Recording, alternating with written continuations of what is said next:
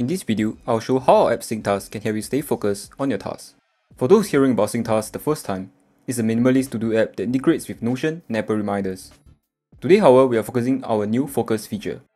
Note that this feature is currently available to Pro users only, but you can try it on a free trial when you first download the app.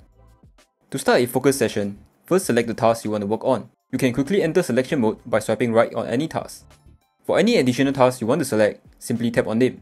You will see a circular button in the bottom right corner that has replaced the plus button. Tapping on it will open a bottom sheet to select the mode for this session.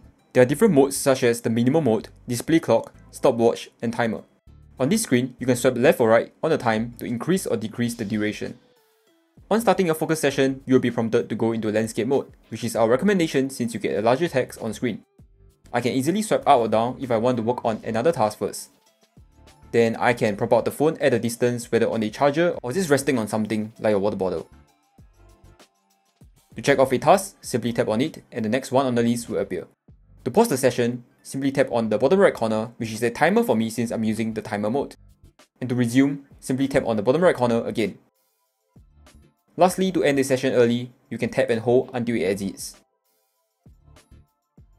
This is all you need to know to start using the Focus feature in SyncTasks. This is the first version of Focus Session and we look forward to refining and expanding its capabilities based on your feedback.